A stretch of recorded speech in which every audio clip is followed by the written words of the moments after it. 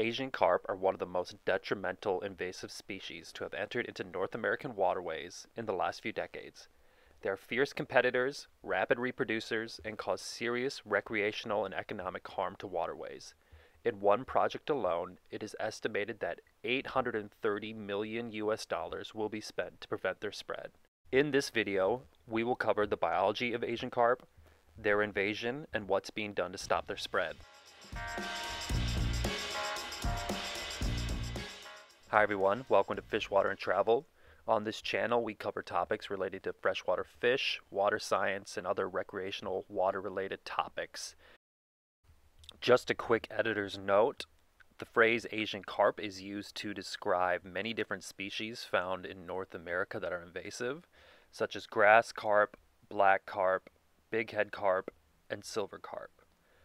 During the making of this video, there is a name change for Asian carp to be referred to as invasive carp. This has been made by government officials, so from here on out we're going to use the term invasive carp to describe, in this case, bighead and silver carp.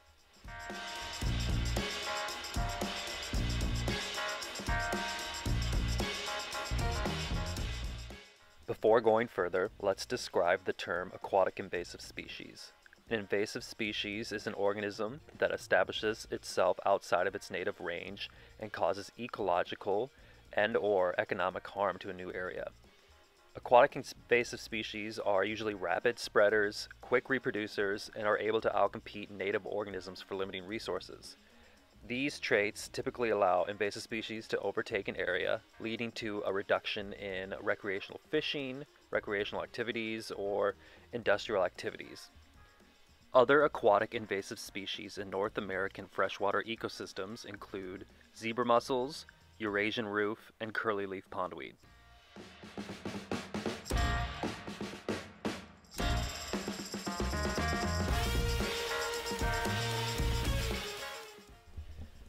Bighead carp are named for their disproportionately large head, downward-facing eyes, and molted gray-colored scales.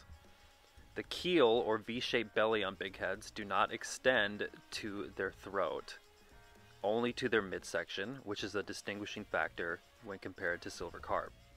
Silver carp have a similar body shape to bigheads, but their scale color is more silvery, their head and mouth is slightly smaller, and their keel extends to their throat and is a very distinguishing feature. Bighead and silver carp have pharyngeal teeth as well as gill rakers that are different from each other. These organs are internal, so using them is not necessarily useful to the average person.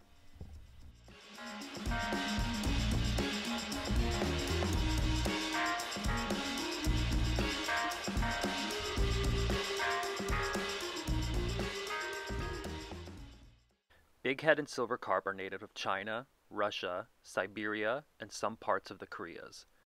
The Yangtze, Amur, and Yellow rivers are thought to be some of the original native habitats of invasive carp. Bighead and silver carp are found in large river systems with moving water at depths of up to 3 meters or more. Areas with high amounts of phytoplankton and/or zooplankton are needed for both species to survive. Invasive carp sometimes exist in ponds, lakes, and reservoirs, but flowing water is needed for successful spawning and reproduction. Mating generally occurs in April and June, coinciding with the heavy rains that occur in some East Asian areas. Mating occurs at the surface with the mixing of eggs and milt suspended in the water column. The then fertilized eggs are carried by the current and kept buoyant. Typically, invasive carp eggs that sink to the bottom do not hatch, so moving water is necessary at all times. Fertilized eggs will float to areas of slower moving water ideally. This is where eggs will hatch into larvae and eventually begin the carp's juvenile stage.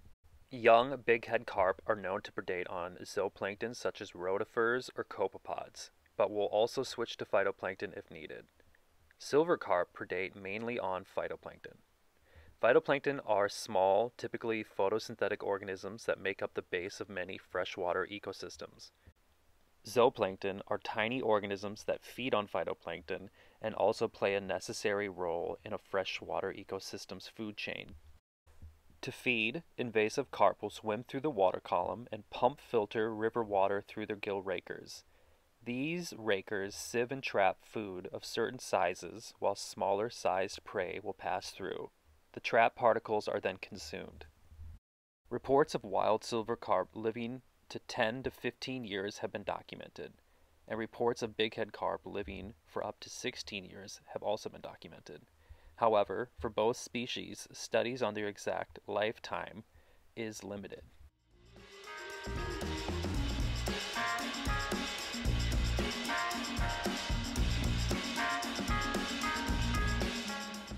It is likely you have seen viral videos in the early 2000s of a massive number of invasive carp jumping and causing serious issues to boaters. Specifically, silver carp is the species that jumps. It is thought that jumping is a form of defense mechanism to protect themselves against predators. Jumping is triggered by vibrations in the water column. The vibrations of a boat motor, for example, can be felt by silver carp who become agitated to the point of jumping.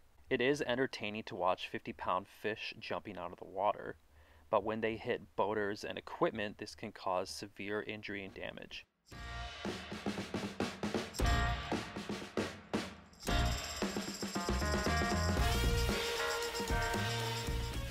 Invasive carp were brought to the United States to help with commercial aquaculture and wastewater management in the 1970s. The effectiveness of invasive carp at reducing phytoplankton biomass is questioned by some in the industry, as carp cannot feed on all sizes of phytoplankton. But regardless, invasive carp were brought to the United States for the reason of pond management. Bighead and silver carp were eventually put into ponds within the Mississippi River Basin, and it is thought that a major flooding event led to their escape. Invasive carp are quite infested in the Mississippi, Missouri, and Illinois rivers. This has become a serious issue in the Illinois River, as it is a connection to the Great Lakes Basin, a region of major commercial and recreational fisheries.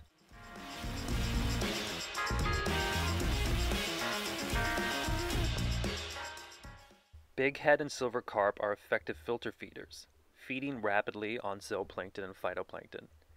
Because they are so effective, carp can outcompete other organisms for these prey items.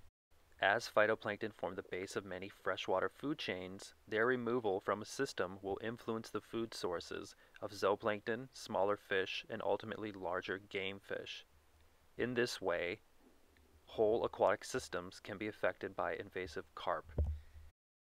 Take the following example. This example shows a normal food web of a freshwater system.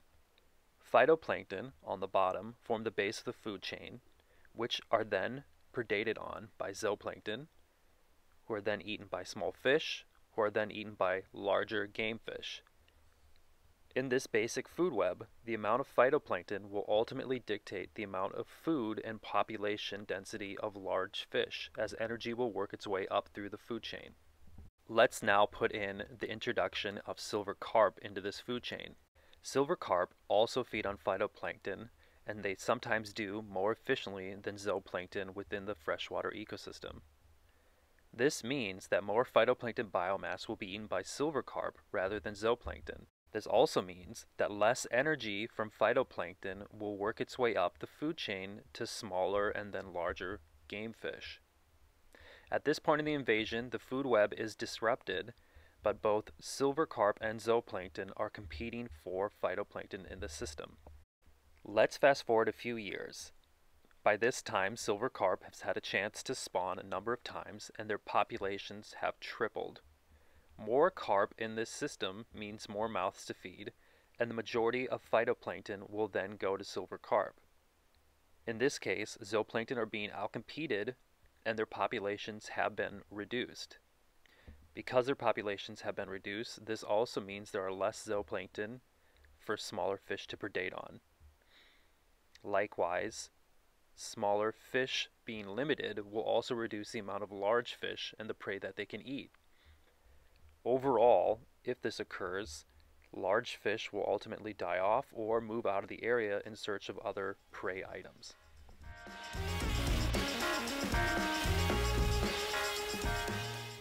Now that invasive carp are in major river systems in the U.S. and beyond, it raises the question of how to get rid of them or stop their spread.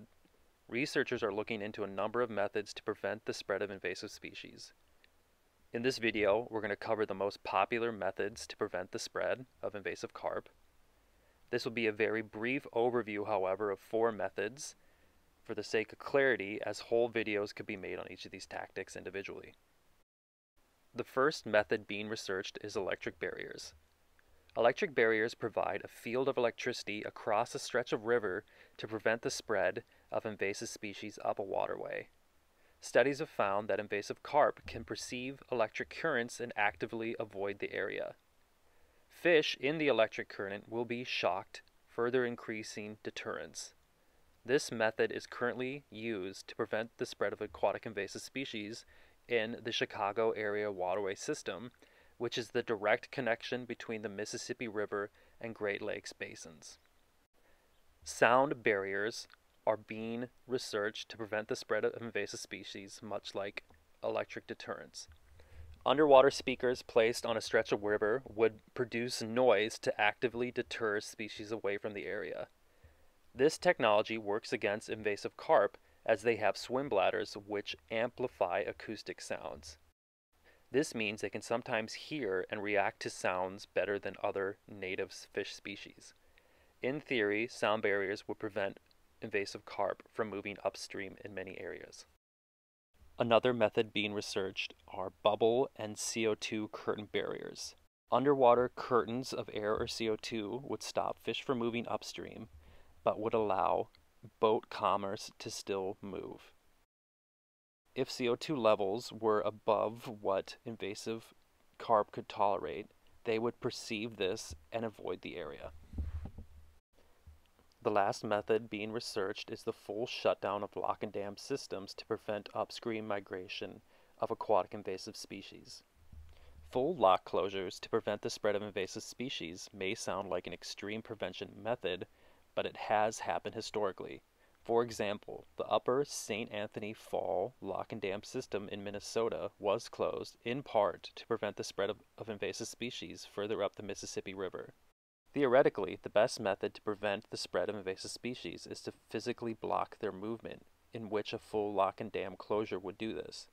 However, this prevents the movement of other native species as well as boat commerce in the area, so the pros and cons of this method must be weighed heavily.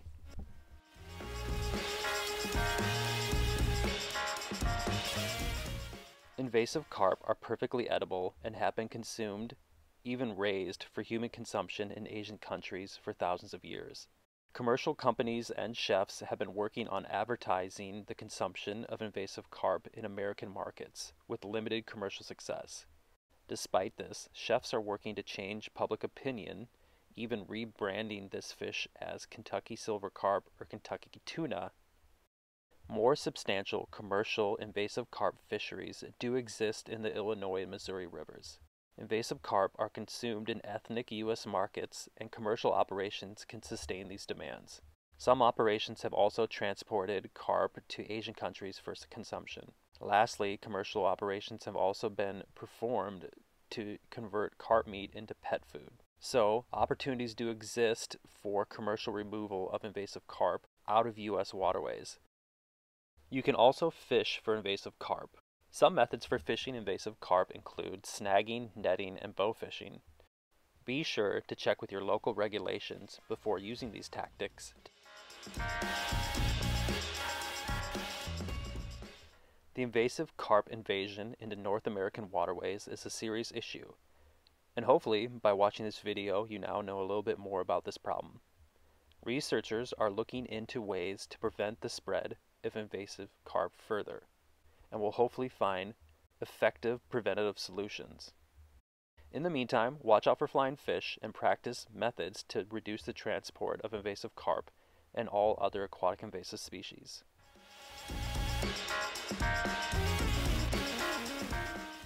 Hey, thanks for watching this video. We hope you found it valuable. If you did, please hit like and subscribe. Or you can also visit us at fishwaterandtravel.com.